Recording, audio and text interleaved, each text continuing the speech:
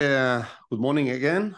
And now it's my pleasure to introduce Dr. Mark Hall, who cannot finally be with us today, and he's going to be doing his presentation online. Dr. Mark Hall is an award-winning commercial advertising photographer. His practice has spanned 3 decades since graduating from Blackpool College in the mid-1980s. In that time, he has traveled extensively and been commissioned by many top advertising agencies, design groups, and editorial clients across the world. He began teaching in 2000 after completing an MA at the London College of Printing, and in 2018 successfully finished a PhD on the hegemony of light in photography. He is currently a Fellow of the Royal Society of the Arts and a Fellow of the British Institute of Photography. His work as a photographer has featured in the Association of Photographers, AOP, and Design and Art Direction Awards, and his students have also won numerous awards. He was voted AOP Lecturer of the Year for portrait work of big game hunters shot across Africa.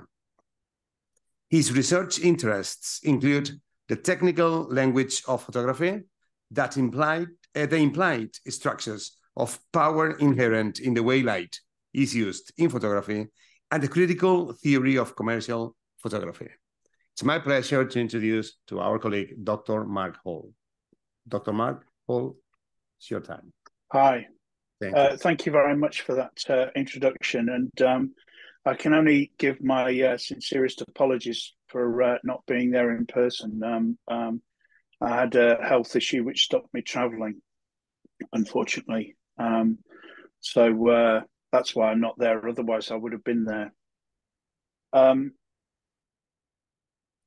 The title of my paper today is A Ghost in the Machine, Re-mystification of the Photographic Image.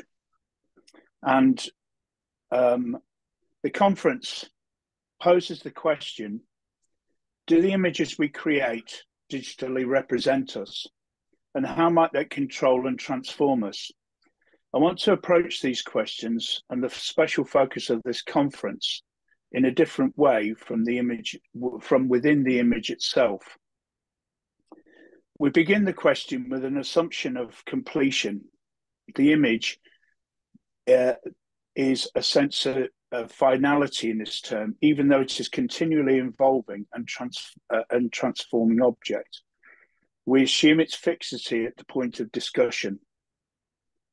If we consider the image in an architectural sense, we might assume that talking about a building is its physical structure, devoid of any adornment, set in a landscape that never changes, and whose contents and purpose are similarly fixed at the point of completion.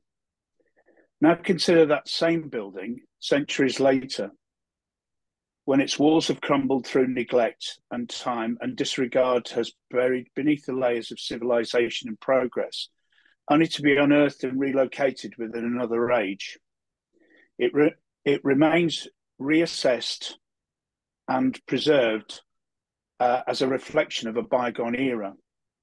Such is the purpose of this paper, is to examine the archaeology of the image, to explore its physical and metaphysical strata, and to introduce the potential for dialogue within these layers, for a sense of continuity with our spiritual selves, and the modernity and capitalism has devalued or commodified. At the same time, I'm going to quote now from Walter Benjamin from A Short History of Photography. At the same time, photography uncovers in this material physiognomic aspects of pictorial worlds which live in the smallest things, perceptible yet covert enough to find shelter in daydreams, but which, once enlarged and capable of formulation, show the difference between technology and magic to be entirely a matter of historical variables. The quote from A Short History of Photography by Walter Benjamin was written in 1931, at a time similar to the one we inhabit now, of instability and uncertainty, where movements such as precisionism emerged alongside abstraction and surrealism in differing degrees of remove from the experience of everyday life. Benjamin explores the complex relationship we have with technology and the imagination that both fuels it and is stimulated by it. One might pose the question, are we growing tired of everything, of photographs of everything, of what we eat, see, do, love, look like, inside and out, have been, want to go, etc.? Or are we just so used to seeing images that we no longer notice them? Images have been used to demystify the world around us, to support and explain, and in doing so, do they still retain the power they once had? The ubiquity of smartphones and social media platforms has turned photography into a populist activity. This shift might be seen as democratizing, but also as leading to a superficial engagement with the world, where the focus is on capturing images for social validation rather than genuine experience. One assumes that we live in an image-saturated society, but for some the opposite is true. A visit to countries in the global south attests to the limited power images have within society in other parts of the world. There are many reasons for this. However, it is predominantly the global north I want to address in the scope of this discussion. What I want to draw your attention, and it is a subject that's been discussed for some time now. Will there be a post-photography era, and what would that look like? Photography is diminishing in power by its ubiquity. The more images one sees, the less remarkable each one generally becomes. How then do those of us whose careers and livelihoods have rested on its inexorable rise in both importance and in value manage with its decline? One could not say that photographs or photography itself are declining when there are trillions of images taken each year. But the value of each individual image has surely declined. Walter Benjamin, in one of his landmark essays on photography, the work of art in an age of mechanical reproduction,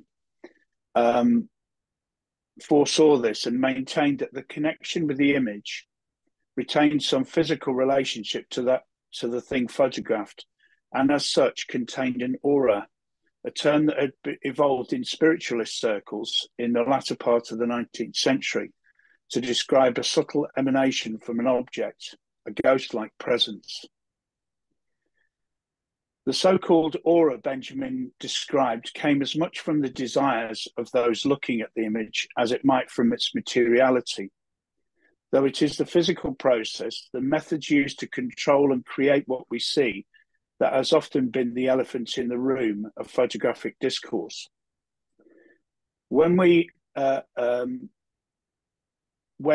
illusionist performs, they produce what we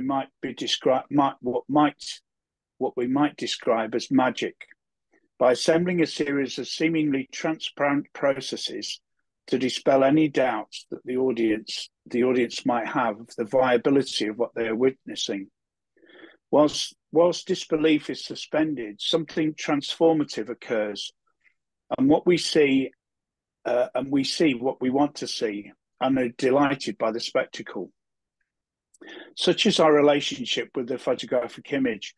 As much as we know its inherent properties and underlying hegemony, still we want to believe what we want to see, though, and our trust as viewers is often placed outside of the frame. And in its context or in its provenance. In an era that some have called post-truth, images have been complicit in the constructions of belief, destabilizing and corrupting the image environment. If we can no longer believe what we see and have distanced ourselves from the spiritual effect of religion, Can we now look at an image and believe it's mistruth? Is there something that allows us the duality to believe and disbelieve? When Oxford philosopher Gilbert Ryle coined the phrase ghost in the machine in 1949, he did so as a critique of Cartesian dualism that saw a distinction made between the mind and the body. A distinction suggestive of the relationship between the mind and its instrument, the camera. Reality may no longer be as desirable as it once was, and the constant stream of images and information that challenge even the most robust to maintain their sanity, where might we seek respite? Bruno Bettelheim, born in Vienna in 1903 and a Holocaust survivor, has suggested that the enchantment of fairy stories, such as those by Hans Christian Andersen and the Brothers Grimm, help children grapple with their fears in remote symbolic terms. Certainly, there is plenty of evidence that escapism through fairy stories is a common way to deal with difficulties of the present. C.S. Lewis once remarked, used in moderation, escapism could both serve to refresh and expand imaginative powers. Though escapism is only one avenue available and requires an alternative reality, one removed from the present. The way in which we engage with a photograph, with its materiality, holds the key to the way in which we reimagine its presence as object and portal. Lewis imagined a wardrobe as a portal to another world, one parallel to this one. The photographic image, its frame and multi-layered composition, holds the key if we are to imagine its potential.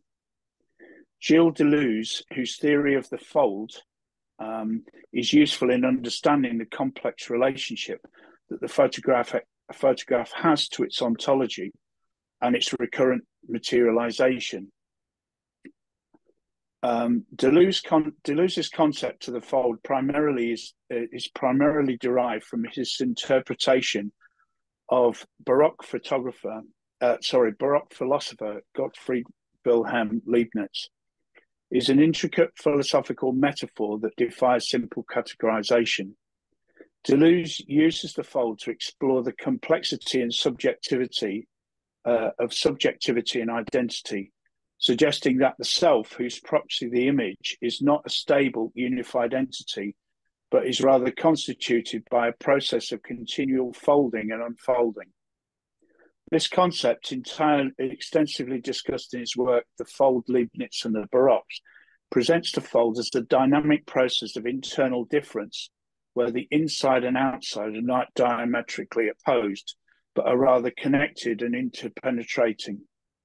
The inside of a photograph is an agglomeration of both past and present, where a moment of light and dark is transcribed through different processes and at different times, each contingent on the trends of the time, only to surface and resurface infinite times as a material presence or as a dematerialized moment.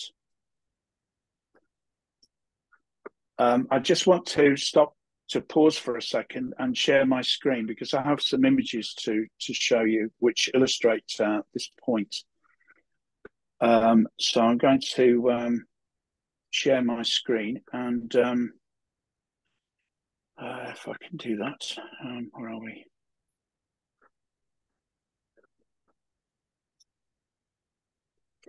Okay, can you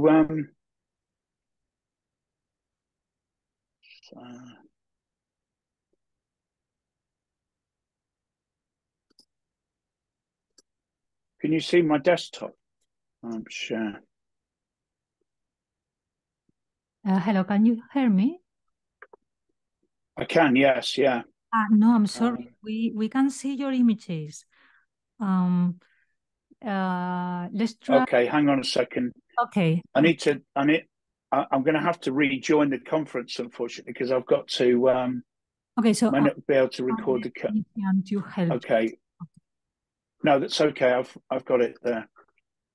Let's try it again. Okay, so I think there we are. That's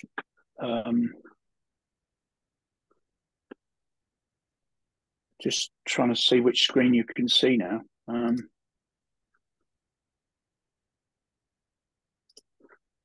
Yeah, we can see your word, your text. Okay, so you can see my text. Yes. Okay, so I've got two screens. That's all. That's okay. So, And yeah, is that better? Right.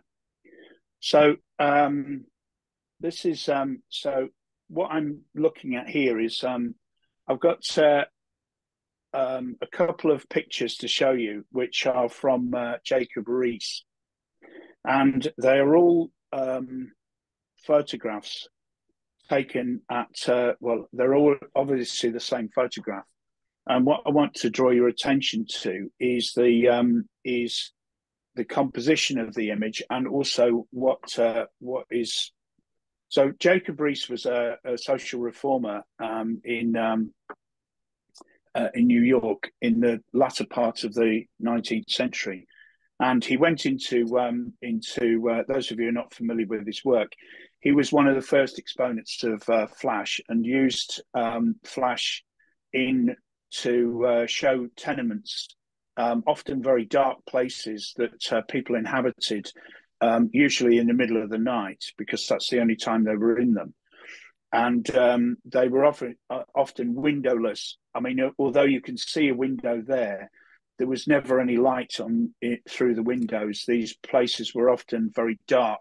And in his book, How the Other Half Lives, he actually drew a picture of the access to daylight that people had. So these were kind of warrens of small rooms that people rented for small periods of time just to sleep.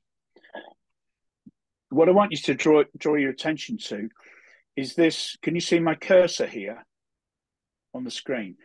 I'm hoping you can. What you can see here is a squiggly line. Okay. Now that squiggly line, for those of you who do you need are not perhaps do you need sorry? Do you need with your mouse or something?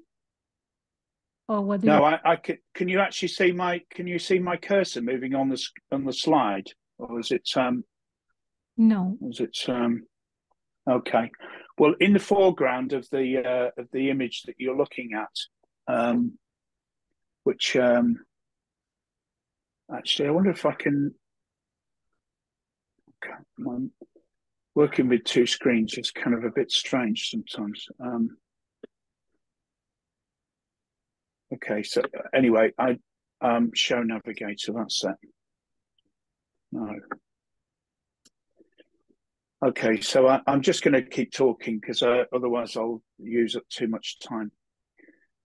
So in the foreground of the image you're looking at, you will see a squiggly white line. For those of you who aren't perhaps technically minded, what you're looking at here is something that's happened in the middle of the taking of this image. So the process that Rees would have done is that he would have set up his camera. He would have this was a time before shutters were in common use. So he would have uncapped his lens, opened put his plate in the back of the camera, and then fired his flash, which at that time was a tray filled with magnesium powder. And so he fired this gun, this cap that ignited the powder. So what you can see in the top right-hand corner is the light in that window is from his flash. But during the exposure, when he's uncapped there would have been some level of illumination in the room prior to his exposure. And what's happened is somebody has got up with a cigarette or something, a lit object, and got up and walked out of the picture. And that squiggle in the foreground is exactly that. Somebody walking through the picture with some form of illumination, whether it be a pipe or a cigarette or something, and it's walked through the picture, and then in the time prior to the image taking place. So there's two temporal layers here. One at the point of the flash going off, and one prior to that, where the time that it took to walk through this picture, some density was being created. I'm going to show you the 3 iterations of this picture. This is another one from the same archive. This is a Ludlow Street lodging centre cellar. These are all from the same archive, but these are created at different times. So that you notice the brownish tones of the first image. That is from the sepia used to stabilize the image surface. In this, it's less prominent, but still we see the same photograph. But again, there is slightly different tonal values in the foreground and in the background. And finally, also from the same archive, is another picture, again, which is much brighter.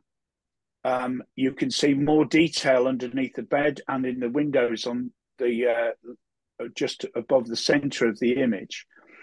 But now what you can see is that somebody has made an attempt to mechanically retouch the image to get rid of the line across the center. You may not be able to see it on your screen. I'm hoping you can, but it is there. What somebody has done is to actually just physically dab ink, or quite often it would have been pencil onto that line to build up density so that it didn't show through as white on the negative. So I'm just going to stop that now. I've got another couple of pictures I might show you, which I'll show you later on. So I'm going to stop sharing my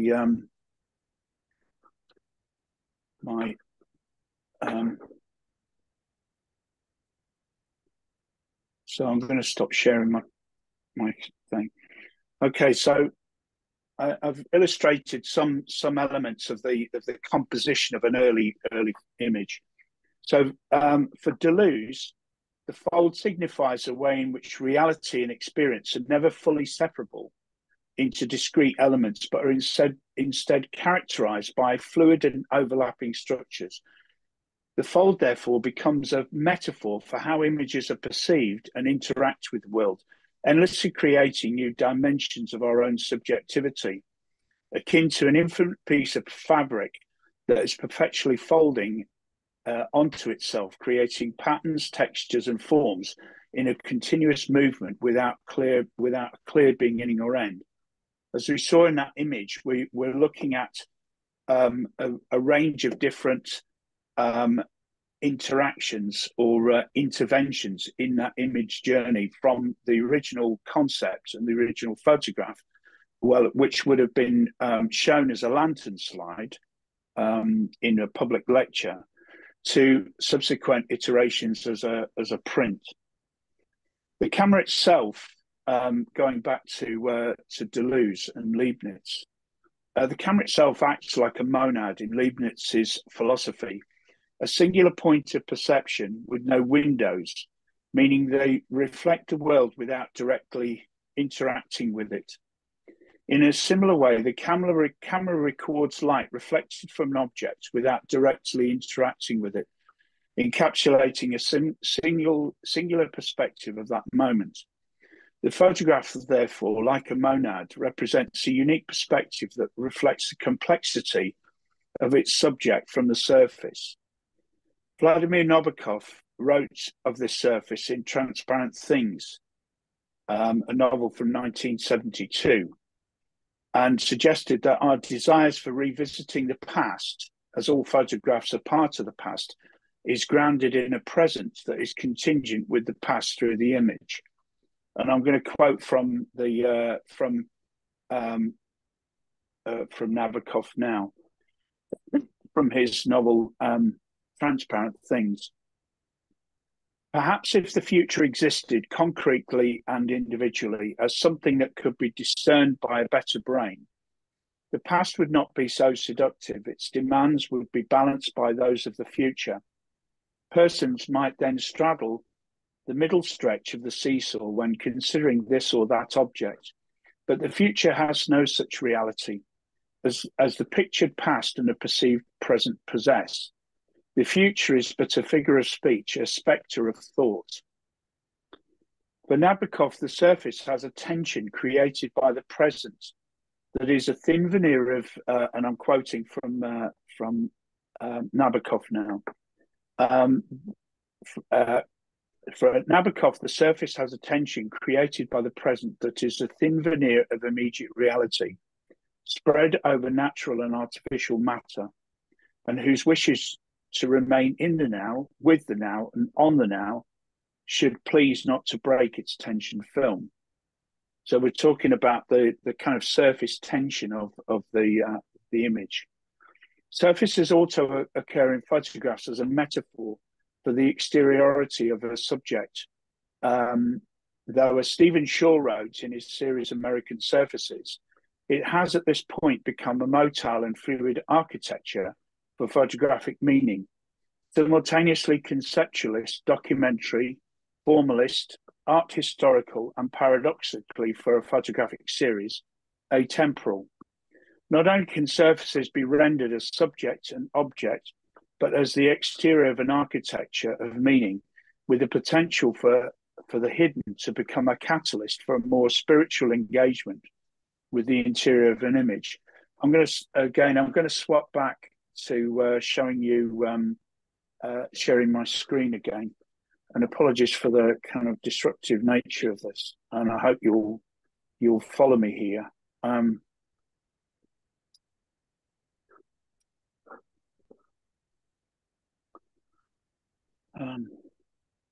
Let's share that. Okay, so hopefully you can see now. You can see in the composition, in the way that Stephen Shaw worked, in the way he created his early work in 1972 of called American Surfaces. Excuse me. He began with the photograph with the camera on the left, which is called a Micamac. It's a very cheap children's camera with a small flash bulb on the top, so the flash would go off whenever the camera determined that there was not enough light. He then, after going through the process of producing the earlier images, he changed to the camera on the right-hand side, which is a Rolly 35S. Now, the reason why I'm showing you this is because it's the way in which the Rolly shows the images, and I'll show you in the next slide, or the next two slides, the differences between them. And a quote from Stephen Shaw from that period, as he looks back over his work, he said, "I discovered early on that the kind of camera I used affected the images I got. First of all, he would talk about the Micamac, because everybody who saw that would smile in his photographs. But more increasingly, the quality of the Rolly 35S was quite significant, quite important to him. So if we look at the next photograph, I want you to draw your attention to the bottom picture of the two. The top is just what the camera looks like from the front. The bottom picture is the bottom plate of the camera. Now, then I'm showing you that because it's quite unique. Because what you see on those of you who are not familiar with the construction of a camera, what you'll see on the right-hand side is a square with a dot in the center of it. That is what we term as a hot shoe. And a hot shoe means that it's directly related to the shutter, in that that when the setting is set to flash, it will automatically electronically trigger the flash, which means that the camera and the photographer has more direct control over the flash itself. Now, if we have a look at the two pictures that follow this, one is taken in September to October, although it's a later print. But what you're looking at here is the interior of a taxi. But I want to draw your attention to the fact that the flash is in the center of the picture, meaning that it's very close to the lens axis. Now that is quite common for cameras where there is a fixed flash on top of the thing, or on top of the camera, or something that's very close to the lens axis, something which often causes red eye. Now look at the next picture. Look at the shadows on this picture here. We're looking at the shadows are at the top of the image, meaning that the flash in this instance has been mounted on the bottom of the camera. Now, people, and in this particular instance, and there are many others, if you look at the work of Diane Arbus, for instance, Diane Arbus had a tendency to mount the flash on the bottom, or invert the flash, because she used a twin lens reflex often. She would invert the flash, which was like a circle on top of a column, and she would invert it so that the flash was effectively going upwards through the picture rather than down, which is something that adds a very subtle element of strangeness, because we assume light to come from the top, and our eyes are designed in that kind of way. But that adds a subtle layer of difference to the image. Okay, so I'm going to just stop sharing now.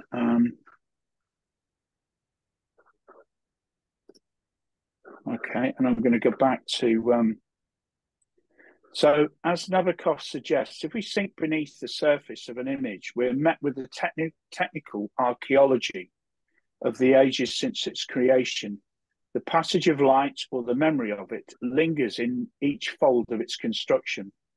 Thousands of choices, decisions, priorities, and trends are here.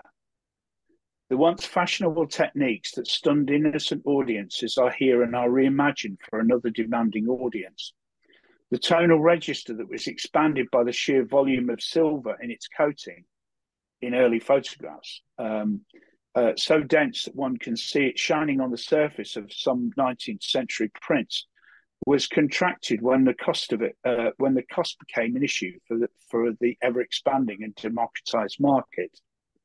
More recently, now that silver and its various surrogates have been removed and replaced with digital camera chips known as image sensors that are made up of millions of photosensitive diodes called pixels. There are two main types of image sensors in digital cameras: CCD, charge coupled device, and CMOS, complementary metal oxide semiconductors, which are made up of photosensitive areas. This is where the light is captured. Color filters, digital sensors typically have a Bayer filter mosaic comprising red, green, and blue filters over the pixels to capture color information. This arrangement usually follows a pattern with twice as many green filters as red or blue to mimic the human eye's greater sensitivity to green light. Micro lenses, each pixel may have a micro lens on top of it to focus the incoming light into the photosensitive area to increase the amount of light captured and improve the efficiency of the sensor. Photodiodes, these convert light into an electrical charge. AD converters, analog to digital converters, are used to convert the electrical charge into a digital value. Substrata, this is a base material usually of silicon, on which the sensor is built, and an anti-aliasing filter, also known as a low-pass filter, that's placed in front of the sensor to reduce moire. So what we're seeing here is that each image is made up of many different layers. Each of them has different purposes, and it was exactly the same in film and analog. The layers of film were either color film or black and white film was made up of different layers in terms of and the passage of light through each layer was affected each layer in a different way.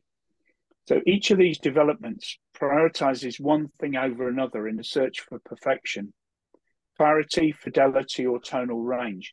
If they didn't, all cameras would be the same size, produce images of the same quality. It is not really the interest to the viewer that these decisions are made. However, they do affect the outcome, as Stephen Shaw mentioned earlier. One might extend this to suggest that they affect the outcomes, as each rendition of an image is a temporal accordion of such choices and decisions. Returning to the Baroque fascination with folds and infinite layers, they suggest can be related to the depths and layers in a photograph.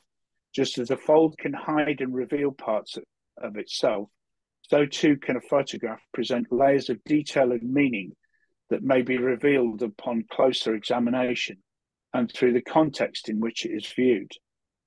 The most fascinating is the interplay of light and dark in Baroque art, and where there is a significant emphasis on the contrast and relationship between light and shadow, much like the photographic process, which relies on capturing various intensities of light.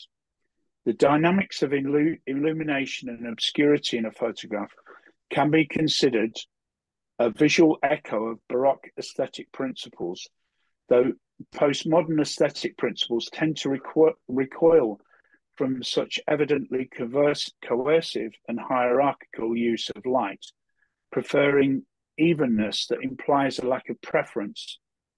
Still, within these even surfaces where subjects appear to speak for themselves, there is always something excluded or hidden within either the image or its composition.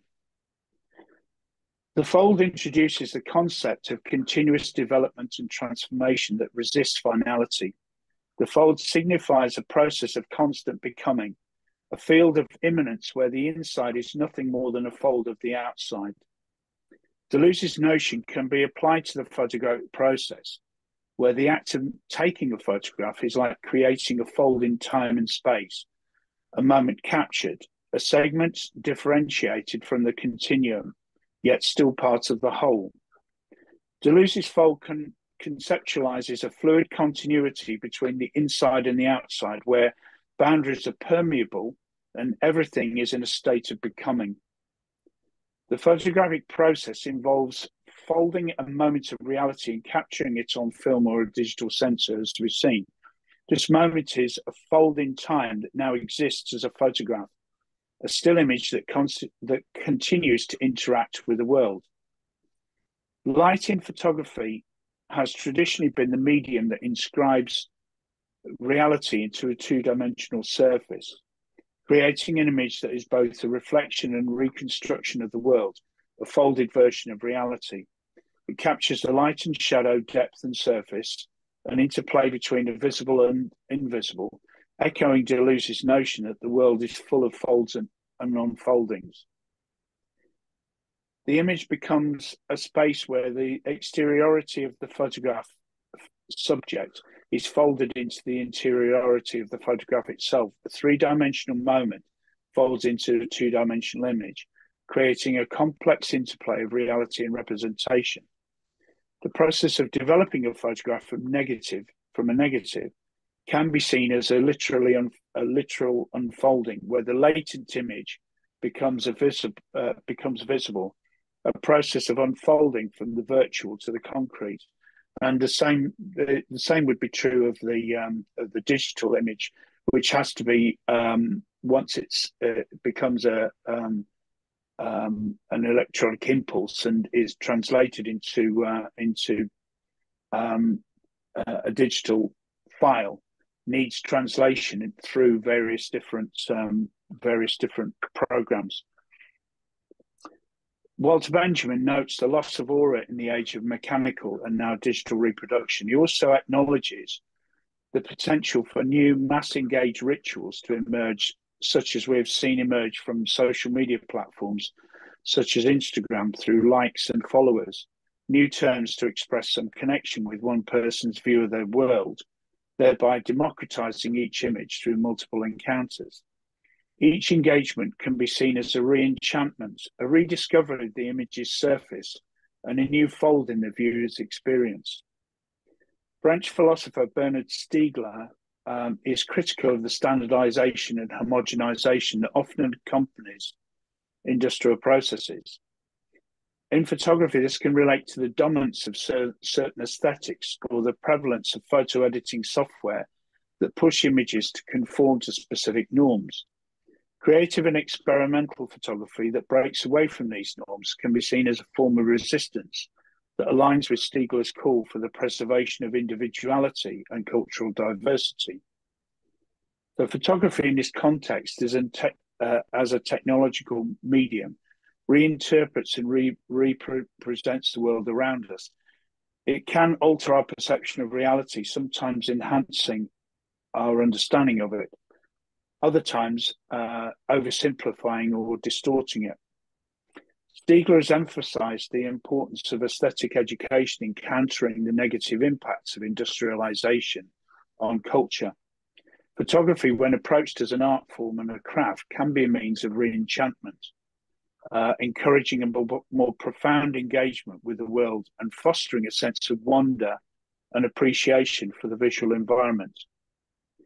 So Deleuze's concept of the fold can be juxtaposed with Benjamin's idea of the aura, in the sense that each reproduction of the artwork is a refolding of the original aura, thus altering its form and substance. Every time a work is reproduced, it folds the original aura into the new context, potentially creating a new kind of enchantment or meaning, as we saw with the reinterpretation and reprinting of different forms of Jacob Riis's work. So Benjamin's exploration of the art in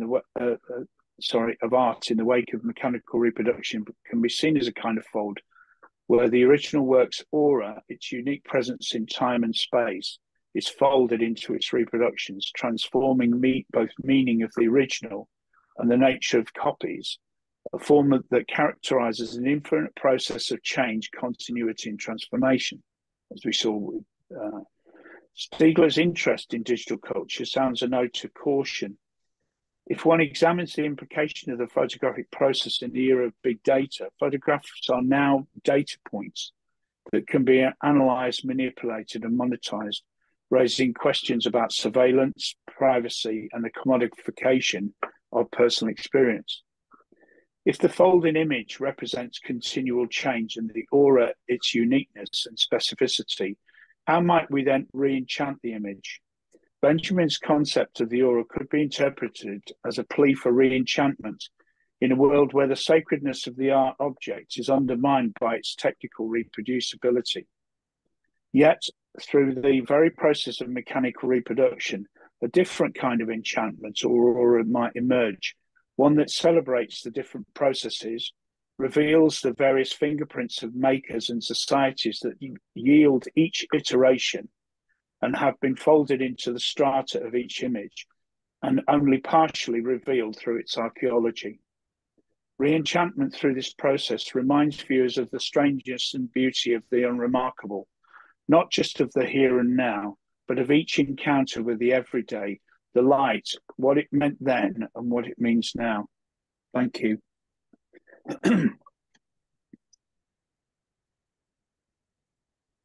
Thank you. Thank you very much, Professor Hall. I don't know how long I was, but I seem to be talking forever. So apologies if I've gone over time. Don't worry, we're in time. It's 15 minutes past 11. So we have some minutes for the audience to ask you a question. Okay, we have one question. Hello, my name is Andreas Schelzke from Germany. And hi, Andrea. Hi. And Benjamin wrote the book, The Work of Art in the Age of Mechanical Reproduction.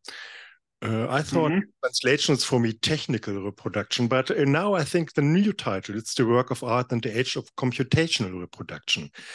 And my question is artificial intelligence the end of the photography?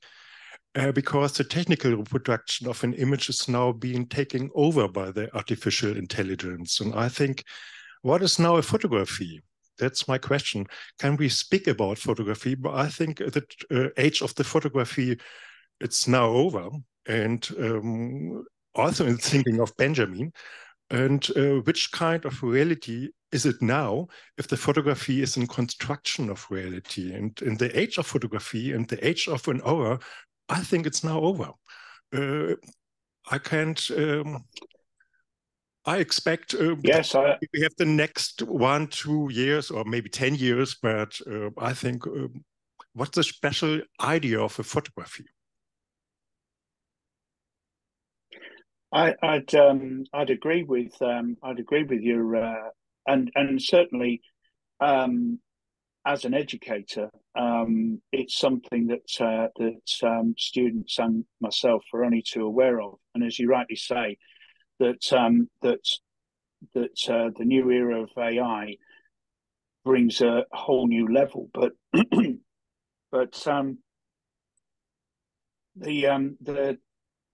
I mean, I can only speak for. I think the thing is with if we're moving towards an environment where it's created entirely by this kind of perfection or search for perfection.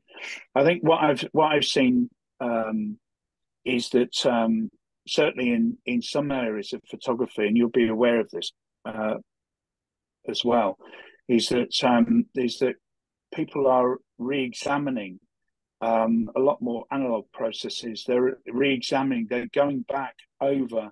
We're looking at different elements of sustainability. People are processing film in various different ways and different chemicals. So I think, I mean, I do understand your kind of note of caution, and I think that that there are some areas of society that would see photography as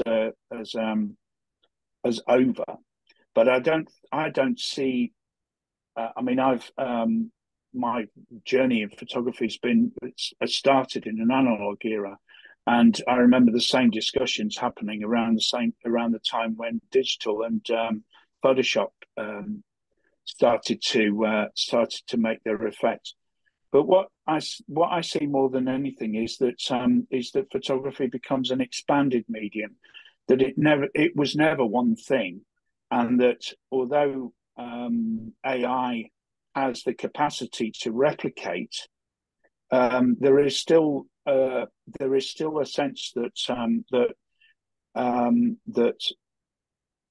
of authenticity that is lacking in something that is mechanically or electrically reproduced or reproduced by algorithms.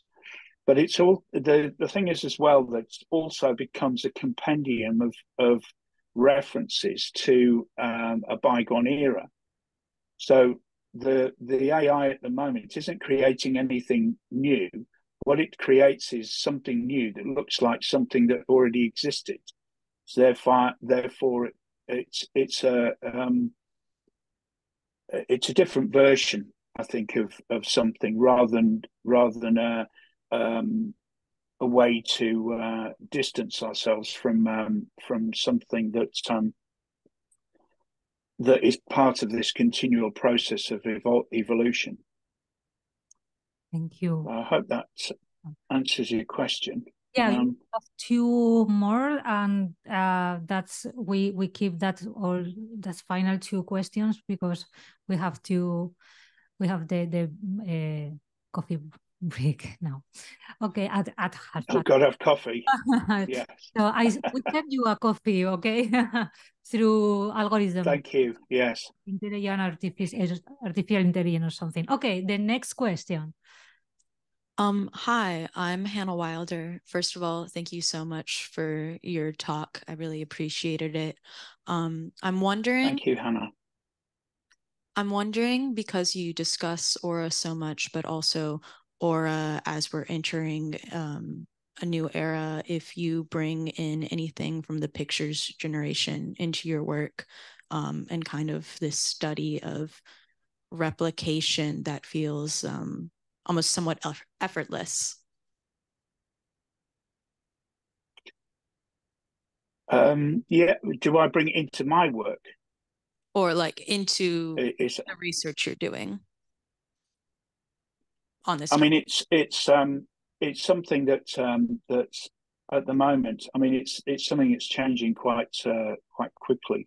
I mean, I was at a conference just a few months ago with a global advertising agency to discuss exactly this topic, and they were concerned about a range of different things, not just from the kind of the way that generative AI was producing images, but it was learning from a flawed perspective. It was learning from something that we'd moved to a point positioning where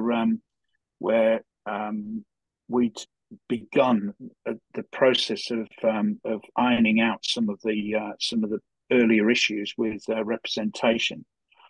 That now we were plumbing the depths of going back over the things without context and reimagining them, and it was quite interesting to do that, to do some tests as we did as part of that conference, and it threw up some really interesting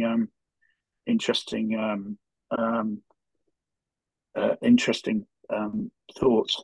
But coming back to your point, one of my former students is a commercial photographer, and I had a discussion with her in the summer about AI, and suggested that she start to integrate it into her practice. What she's managed to do is she uses it very much to provide clients to visualize what final images will look like. But the issue that most people have with AI is the lack of copyright. Anything that's generated by a machine is very difficult to copyright, and therefore, if you are a creator, even if you create AI images, as many people do, once they're published, once they become common usage, they're just well, you don't own them. So I think that what happens when you get such a speedy transition to the new is that people start to reconsider the old.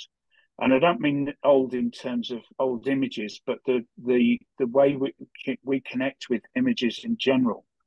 And what I've been looking at, and what I've been discussing is, and I firmly believe that there is that in this and you know, I didn't get a chance to kind of expand on the points, but in this, if you look at Weber's talk about disenchantment, we've become disenchanted with so many things in modern society, in infrastructures that we previously relied very heavily on. So that moves us back into a sense of the individual, and coming back to your point about the aura, I think we're drawn back to that sense of the individual, the unique, and we look in the value of photographs, for instance, in the art market. Just to take up that point, is that the closer they are, the more value they become, more valuable. The closer they are to the original. The original ontology. So when they were first taken, so a photographer like David Bailey, for instance, if he himself produces a print close to the time when the photograph was taken, that is more valuable than the subsequent reproductions, even by himself or by others of the same negative. So there is a value. There's a cultural value in that provenance and the aura, if you like, of originality. And I think, however quickly we move, I think that the issue with AI in particular, I think, is that it's been made into something that it isn't. Although it's capable of doing lots of things, it's very difficult to replicate anything. So everything's made. If any of you who's worked with AI will know that if you're using something like Midjourney, for instance, you produce an iteration of something, and then the next time you ask it, it produces something else. So the control of the medium is a lot more difficult, a lot more time consuming than perhaps it appears. And so it's very good at replicating things that are automatic processes, but where the individual and the maker and the individual creative brain interact with that image, then that still retains its value. And certainly my former student has found that she sold the client on a series of pictures, but then was caught to a point where she had to replicate the images that she'd created. Although the way she made them was the fact that she understood her own processes to a level that the AI could then replicate versions of her. So where she were to have taken those pictures, because she put in the lens choices, the angles, and everything else, it then came back with versions. Sorry, you again. I'm really sorry to interrupt you. It's great. No, you have to interrupt, otherwise I'll talk forever. Yeah, we have only 2 minutes for quick question and quick answer, if you mind. Yeah. Okay, let's give this a try. Thank you very much for your great talk. I want to build off the questions, but turning to Deleuze. So his take on photography is very much in line with his later work on cinema, from movement image to time image. I'm going to make it quick. So Lev Manovich has kind of has talked about how in the age of the digital, the image basically becomes or has the option of becoming pure construction, meaning the ontological relationship with reality has changed. And my question is, do you think that because, it's no longer necessarily a reflection or representation of any reality, an unfolding of that reality, do you think that Deleuze's model, his model has reached its limits when we are talking about digital images? Okay, that is a great question. It's not fast question. Not to ask, is it to answer. Okay. Should I say yes? Yes. Yeah. Well, I think it is a great question, and it would be lovely to expand on that. But I don't think that Deleuze is, not for me anyway. I don't think that Deleuze's thinking in relation to the fold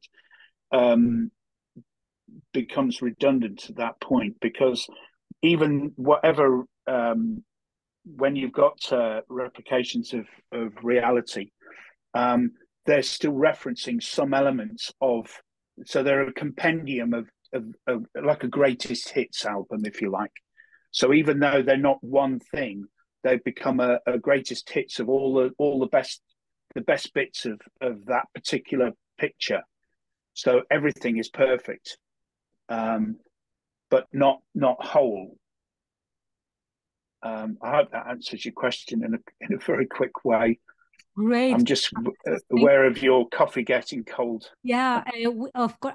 It's a real pity that you are not here, but you can continue the discussion over the online platform. Of course, if any of you want to email me and to pick this up a bit later, then the organisers, give permission for the organisers to share my email out and contact details, and I'm quite happy to. I'd love to be in touch with you, and I'm really sorry that I'm not there. I've got to make my own coffee. This is fantastic. And it's freezing here. It's freezing and wet and raining outside. Almost, you know. So judging by I can't see any umbrellas and thick coats. So I'm imagining it's nice and sunny like it always is in Spain, certainly when I've ever been there. We have now a coffee/discussion on your specific theme, I'm pretty sure. So thank you very much, Professor. Hope to see you next time here in the flesh. Yes, so definitely. Thank you and bye-bye. Yes, thank you. So it's coffee break. We can discuss Walter Benjamin, Didi Haberman, whatever you philosopher of David's want, or just talk about, other things.